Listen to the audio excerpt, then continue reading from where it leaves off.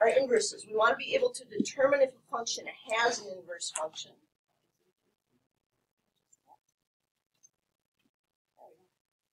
Determine if a function has an inverse function. There's a really basic test, and hopefully you'll remember it when we get there, but we'll talk about it. Find an inverse function algebraically and graphically.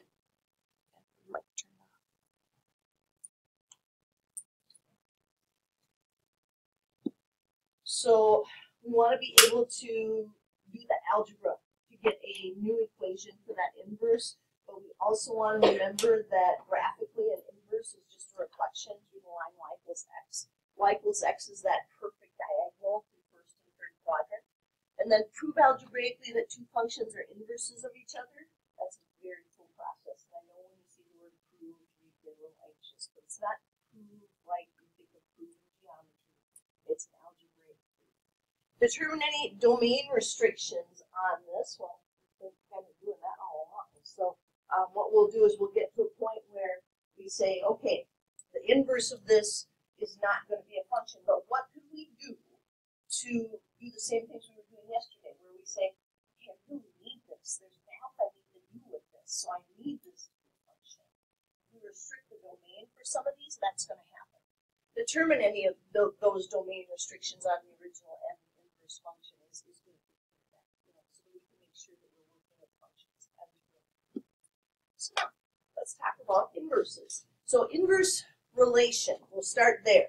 Remember, relation is anything that we could graph. There doesn't have to be anything special about it. It's just if you want to know an inverse of something that you graph, how do you get it?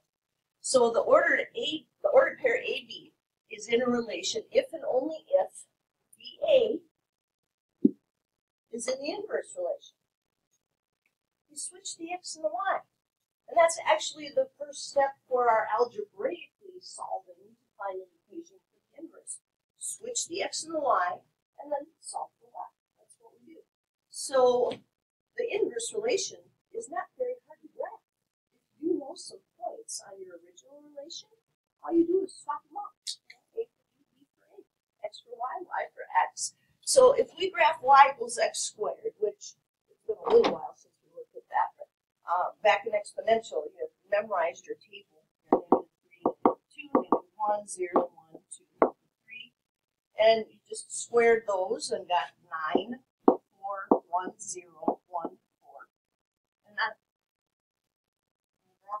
because that is our parent function for parabolas. And usually, at the point where we don't do positives on the table because we know that it was symmetric with the y-axis, and so it was like a big waste of time to even bother making the table.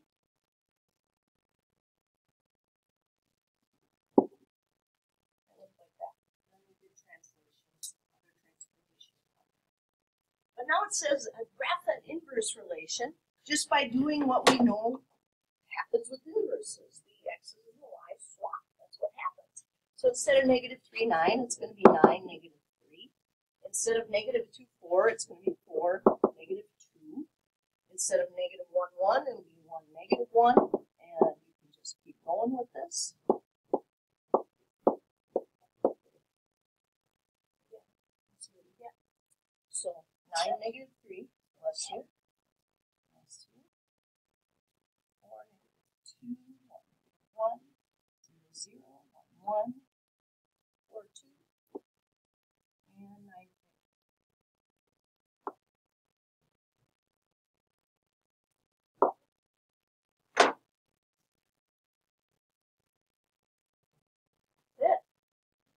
So if they give you a graph and they say graph the inverse of the function, just find some good points on your original, swap them out, x for y, and then you'll have your inverse function. Don't overthink it, Because like I said, a lot of times we'll think, oh, it's the reflection over the line, y equals x, and we'll sit there and try to go equal but opposite on the other side and all of that.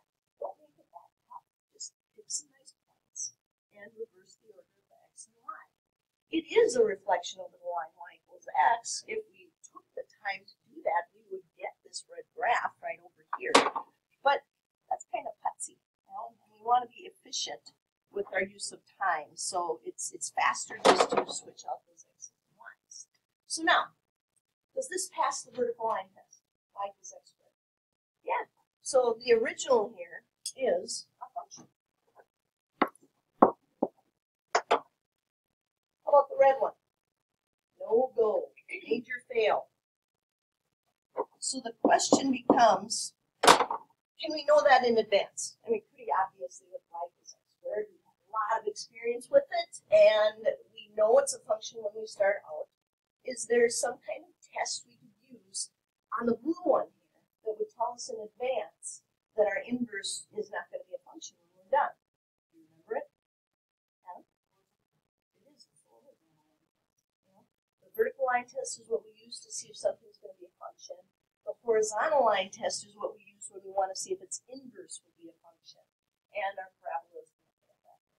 So, I mean, anywhere that we draw a horizontal line, we're getting 2 points here from the horizontal line test. So, vertical line test to tell if a function itself, or I guess I should say relation, is a function. But when we want to tell whether or not that inverse is going to be a function, then we use the horizontal line test. And that's what this little blank is for here. Yes, we could have predicted this by horizontal line test. Definitely can know that in advance. So this says the inverse of a relation is a function if and only if each horizontal line intersects the graph of the original relation in a corresponding plane. That's what the horizontal line test is. And if you're thinking, deja vu, that sounds a whole lot like the vertical line test. Well, just change it from vertical to horizontal, and yeah, that's what we're doing. Because this one is for the inverses. So we change from that vertical to the horizontal. So in your homework, just like you see in this example here, they're going to ask us some questions about whether or not things are functions. Because again, a lot of calculus can be done with things that are functions. So we're trying to ensure that we can write things as functions. So the first thing we need to go through, and let's not worry about reading B right now, is part A. We want to know, are these relations functions? If they are, we're going to put a little a by it, because those are the functions. So this first one here, does that pass our vertical line test? So this one is, the original is, function. How about number 2? Failing? Okay, so we'll just leave that one blank. 3? Failing the vertical line test? How about 4? That one's good? All right. So those originals are functions, the ones that we marked with A right there. But then they want to know, even if the original isn't a function, would its inverse be a function? And we'll mark that with B. So taking a look at A, think about the horizontal line test. Is this one going to have an inverse that's a function? It will. Because what we know about this graph, in fact, we should recognize this as the reciprocal function, is that this is increasing. It's getting closer and closer to 0, but it's never quite going to get there. So it's not flat. It's never flat. How about number 2? Will that have an inverse that is a function? It will. So even though it's not a function to begin with, it's going to pass that horizontal line test and it'll work. How about our oval over there, called an ellipse in there? No, not going to happen. We don't get to put anything on that one. And then how about the last one? The passing? No, it's not going to. So just because you start with a relation and not a function, it doesn't mean that your inverse won't be a function. That's the point of all this. You really have to go through the testing to see whether or not this is going to work. Unless we learn to watch for one little thing. And that one little thing is going to have to do with the fact that we solve for y, and y has a square in it. So anytime our y values are going to have even powers, we're going to have a problem. We're not going to have an inverse that is a function. And that's why up here for y equals x squared, its inverse is not going to be a function. And it's x squared in this one, but when you think about it, the first step that we do when we want to find an inverse is we switch the x and the y. So it would look like that. And then we solve for y by taking the square root. And definitely that inverse is not going to be a function. So start looking at this stuff algebraically, because graphing, yeah, it's an all right way to tell whether or not something's going to be a function or not. But most of the time, we'd like to be able to just look at the equation and say, hey, is this a function? Is this an inverse function? How am I going to know? So on the top of the next page, it says a function whose inverse is a function has a graph that passes both the horizontal and vertical line tests. And that was that graph, that first graph that we looked at in example 3.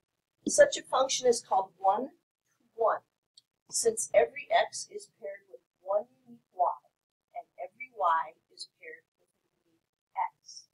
So here's another set of functions that we can do a lot of calculus with. And those are the 1-to-1 functions. Very special, because every x gives you one y, and every y gives you one x. And so that's a group of functions that we can do a lot with. Inverse function. If f is a 1-to-1 function with domain D and range R, then the inverse function of f, and I know it looks like f to the negative 1, but that's the symbolism we use for the inverse.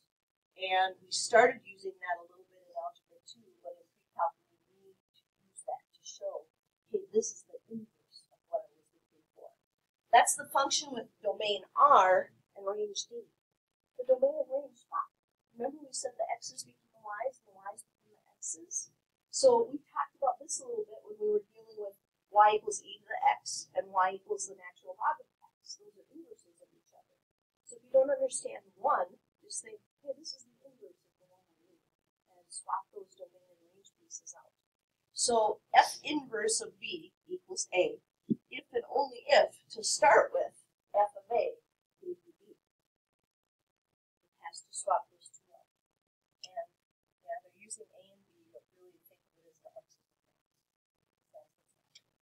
and switching positions. So now what we want to do is find an inverse function algebraically. Always 2 basic steps, not very hard to remember. Switch the x and the y and solve for y. Now that second one kind of opens the whole can of worms. How do you know how to solve for y? Depends on what kind of equation you're looking at. Right? You do what you need to do. If it's linear, you just solve for y. But if you have something with a squared in it, we're going to end up taking square roots. If we have something cubed, we're going to take cube roots. So it's one of those things where we just generically say solve for y, because we've learned enough about that we know how to get y by itself.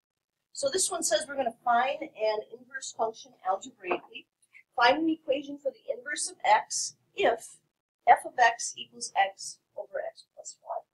Well, the first thing I'm going to do is I'm going to get rid of that notation f of x, because that's the outputs. Remember, that is just fancy notation that we use to say that something is a function, but it's really the output, so it's really y. And then our 2 basic steps are switch the x's and the y's.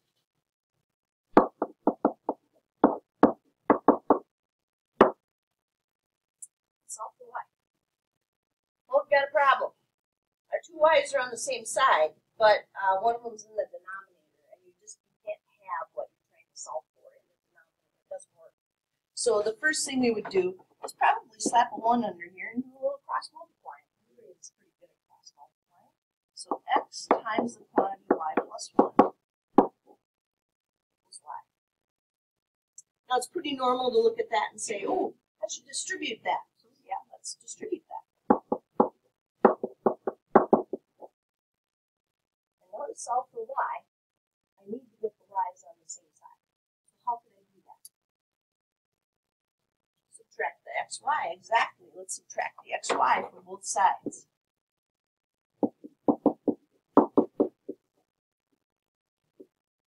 So my next job would be to separate the y from the other things, the other terms that I have over here, the coefficients, which in this case would be an x.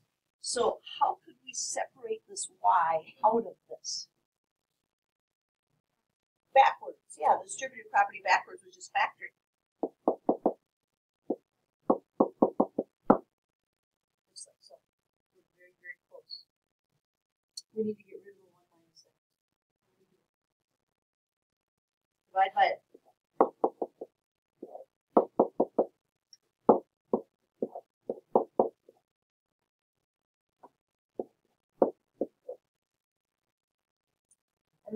get you almost all points. Remember, this is pretty tough. So it's in the detail, where we're going to miss the little points. What's the little detail in the directions that I would use for it? Have to label it as the inverse, exactly. So we go through all of this. We've done all the math. Everything's looking good. But now we have to make sure that we label this correctly. It was the inverse of the f function that we had there earlier. So we got it.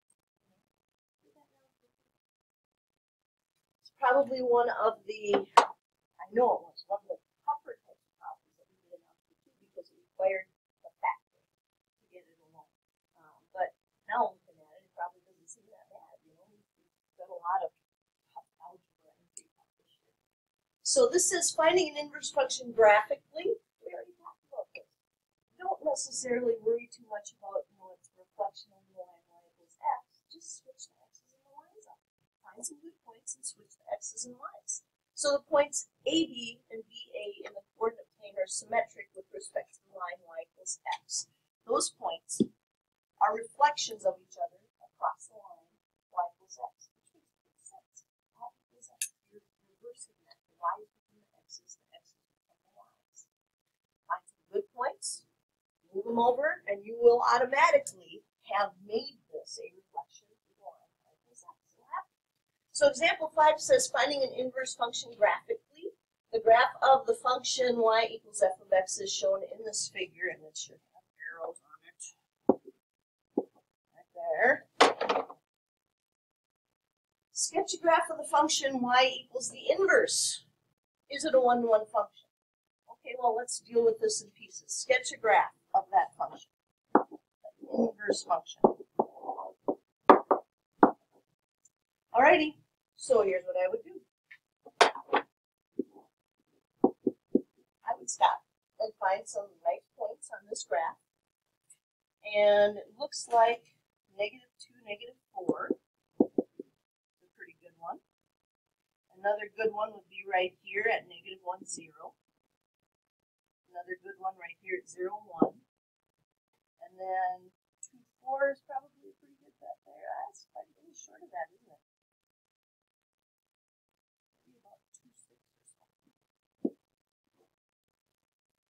But all I have to do is reverse the order of these to get a sketch of it over here. So instead of -2, -4, it would be -4, -2.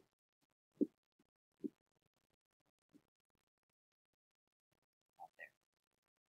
Instead of -1, 0, 0, -1. Instead of 0, 1, 1, 0. And instead of 2, 6, 6, 2.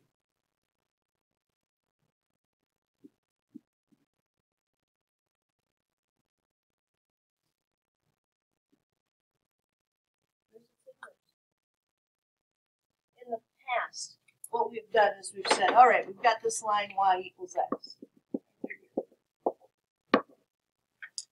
Reflect it over that line, so go equal but opposite. So this would be about right there or so.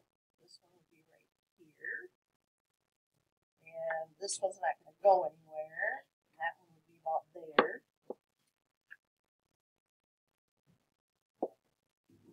We got the same graph, but it just takes a little more thinking about how reflections work to get there.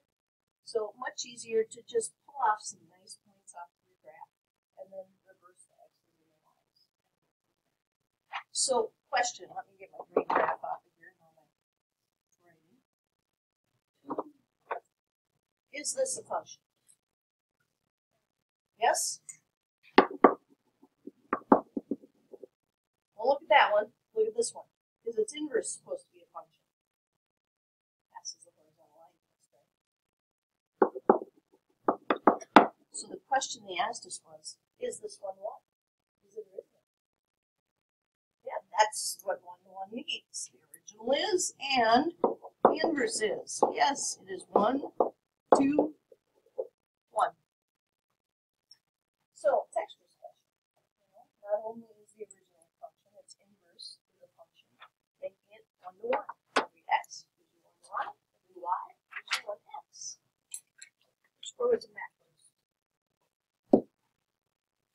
proving inverses algebraically. This is fun. I love this part. Because it uses composition that we've had in the past. So there's some really good review in here. But this process is just so smooth and seamless. And I love it when math just works out perfect and comes together. So the inverse composition rule says a function is one-to-one with inverse function g if and only if. You do f of g of x, and you go through all the math, and your answer is x. That's all it's like. You do f of g of x, and your answer is just x. That's it. And if you do g of f of x, and you get just x.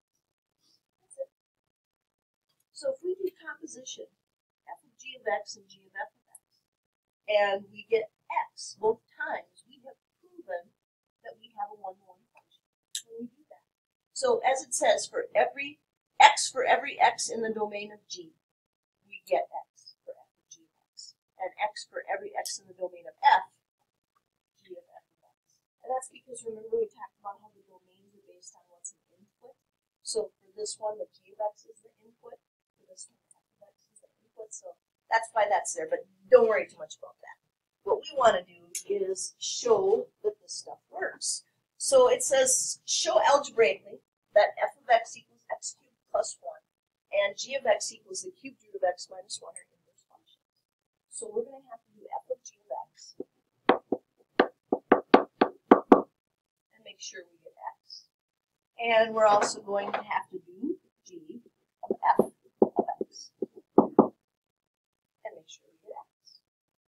So composition tells us wherever we see an x in the f, we're supposed to replace it with that entire function g of x. Oh man, are you telling me I got to take this whole thing and put it right there? Yes. So this will be the cubed root of x minus 1 cubed plus 1. Well, what do you know about cube root and cubing? They're inverses of each other. So what's x minus 1 plus 1? Like I said, it's just smooth. I love how it's seamless. Everything just goes along. Well, let's see it backwards. Maybe this will look a little more complicated here. So now we have to take this entire function and put it right there. Okay. So this will be the cubed root of x cubed plus 1 minus 1.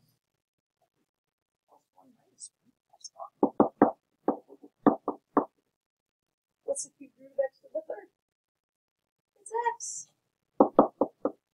We just proved that this is a one-to-one function. Again, just a nice, smooth process. If it's not, you should say to yourself, if you don't catch those inverses as you're going through, I must have messed this up. Either that, or it's not one-to-one. This is how we prove that it's one-to-one. We show f of g of x gives you x, and g of f of x gives you x. So two things that could happen. Usually it's probably a native figure somewhere. But sometimes it is that it's not actually one-to-one. So we've got g of x and f of x here. It says let g of x be the inverse of -2 cubed roots of x minus 1 minus 5. And we're going to go through this process and figure out what it is. So the first step would be find t, which is the inverse. How do we do that again? Find inverses? Switch the x and the y. All right, well, let's make this y.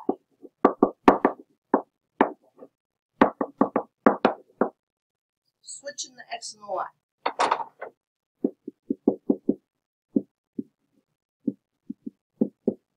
Looks like we got to work that out for us here.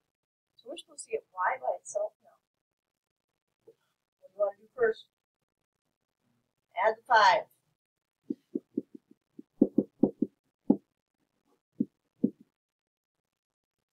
Then what?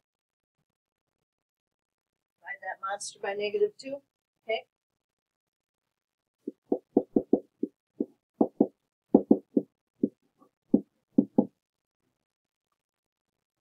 Do both sides. That's good. Add.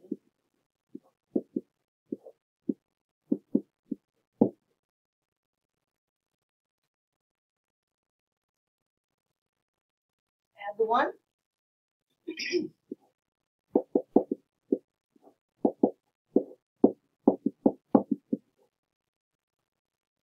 Now there'd be one step here that I would think does make this a little bit simpler, and that's because when we look at this, we realize, well, we distribute the power of 3 to both of these, so this would be x plus 5 cubed over negative 8.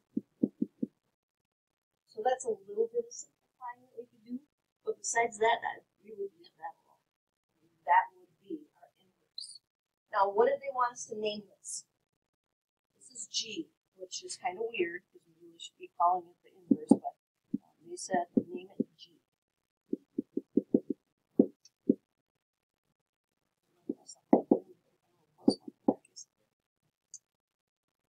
So there it is. There's G of x. All right? There's our inverse. Back up to what they want us to do.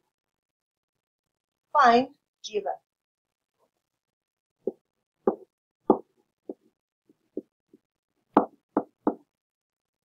All right.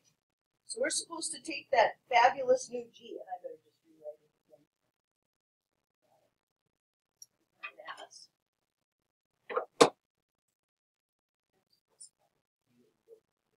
Plus 1.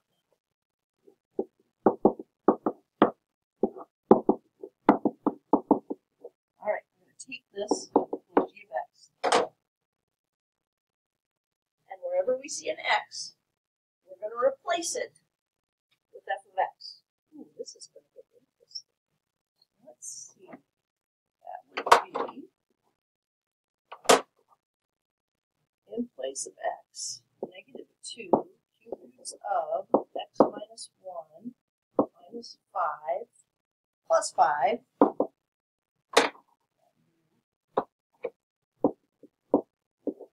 cubed negative 8 plus 1.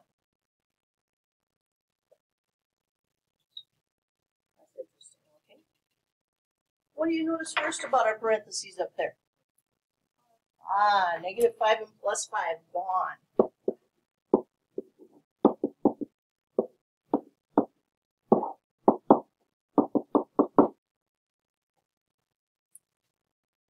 What do you see next? We've got a cube root and a cube. But what about that negative 2? Is that supposed to be cube? It is. So this will be negative 8 times x minus 1, if we cube all of that. Looks like that. Now what do you notice? The negative 8s are gone.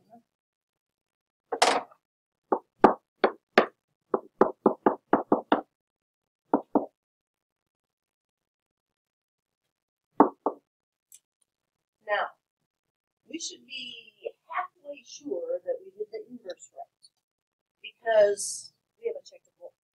That was g of f of x. Now we need to do f of g of x. And I think that was c.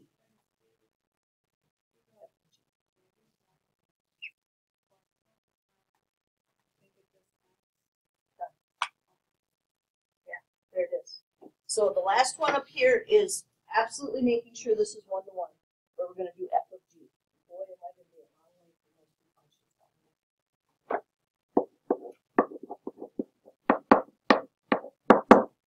All right, so I better write what they were again. We had f of x as negative 2 roots x minus 1 minus 5.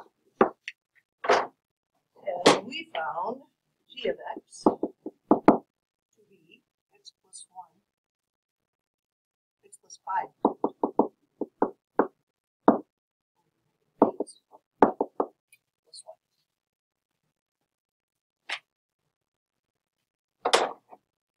All right, so for f of g of x, which one's going in which one?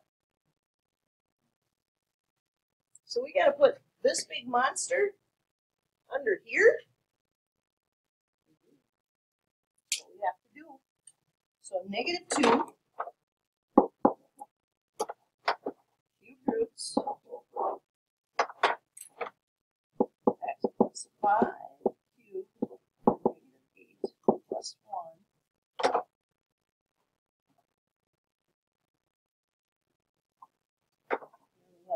minus 1 up there.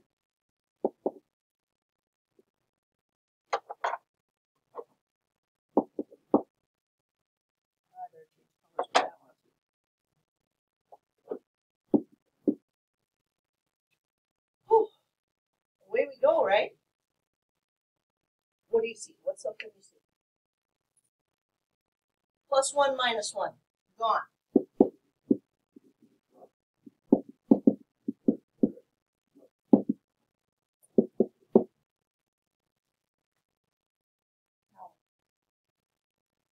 Cube root. Want to do that next? Okay. So cube root this is going to be x plus 5. Cube root negative 2. Negative 2's gone. X plus 5 minus 5 equals?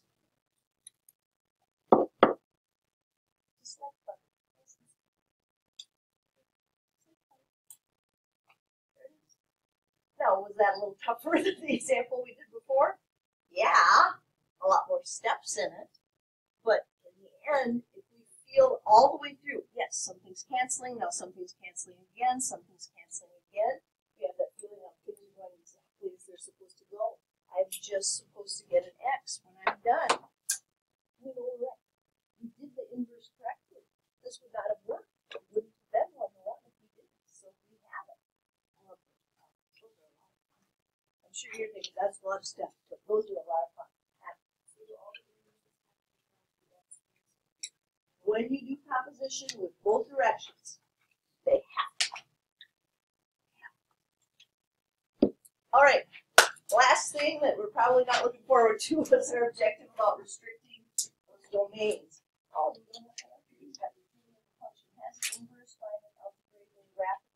But one of the things we also wanted to do was talk about when we have to restrict the domains.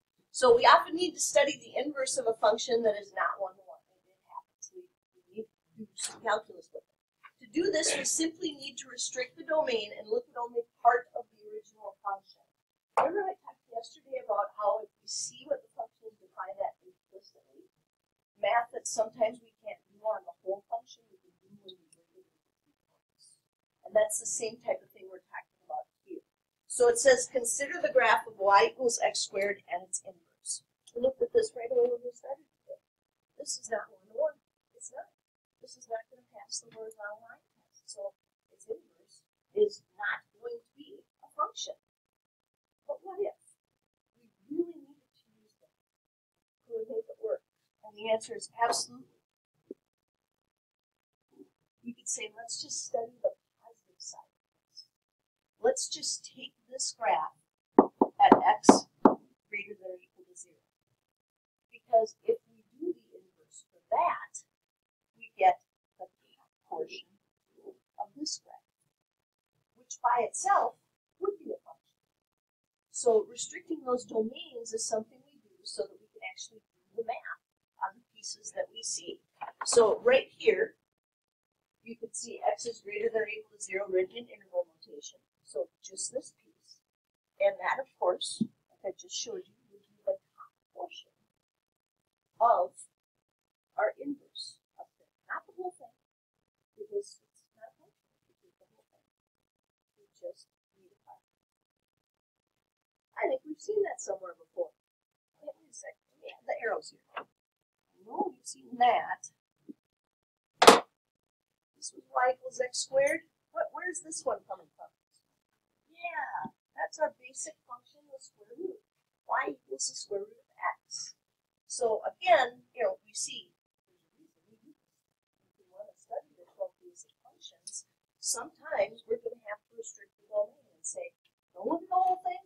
Just look at this piece of it. Now I can do the math that I need to because this piece will be 1 to 1. So it says in summary, how to find an inverse function algebraically. Way too much blah, blah, blah here. Given a formula for a function f, proceed as follows to find its inverse.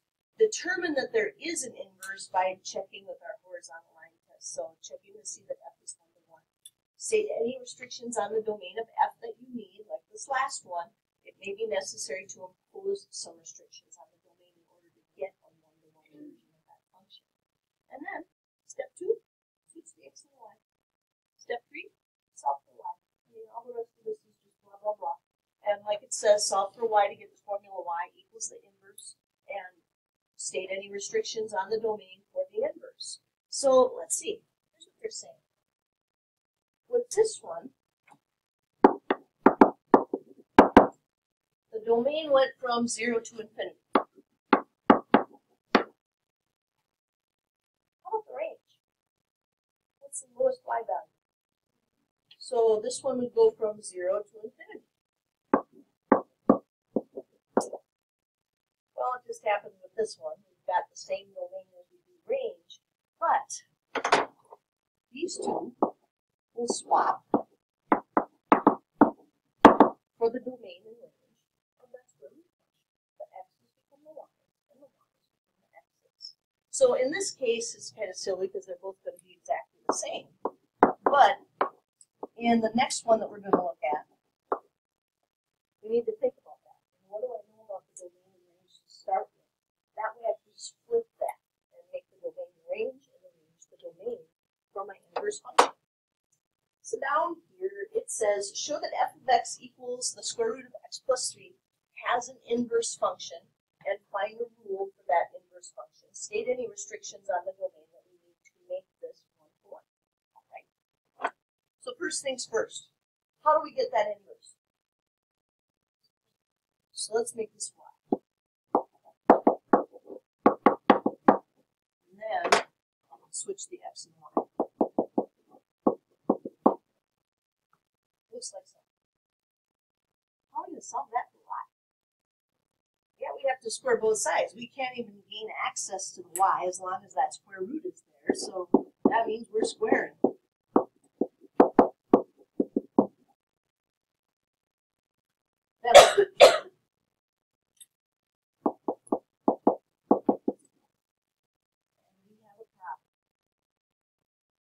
Here's our parent function, x squared. What does this minus 3 mean when we do with the transformation? Round 3.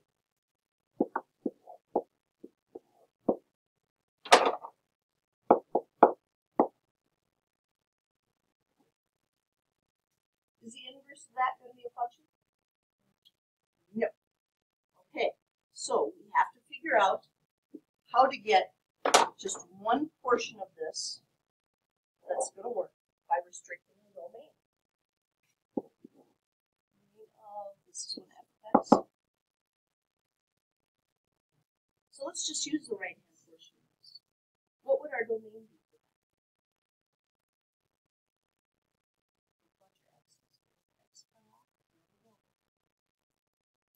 Is it any different than the one we looked at above for x squared? The domain's exactly the same. But the range is different this time. What's our lowest y value? Yeah, this one's -3.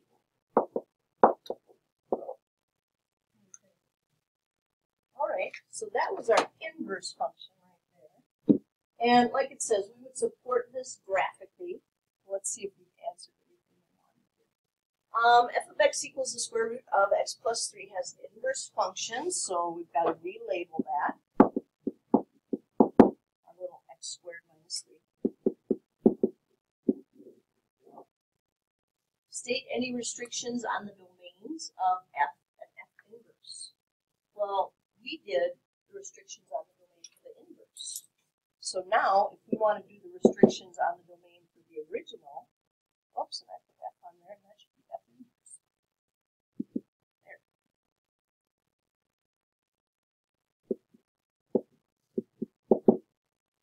Because we already found these, all we have to do is reverse. So like, let's say the function is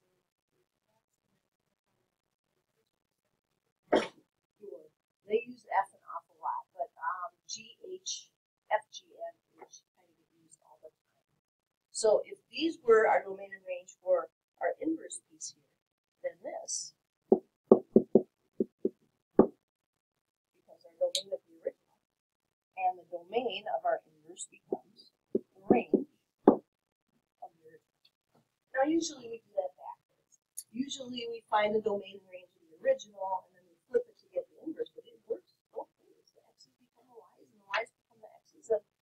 makes perfect sense when we look at this. Hey, new domain starting here at -3. Everything is where it should be when we go through that. So I need your 43210, and I'm just going to ask overall about inverses.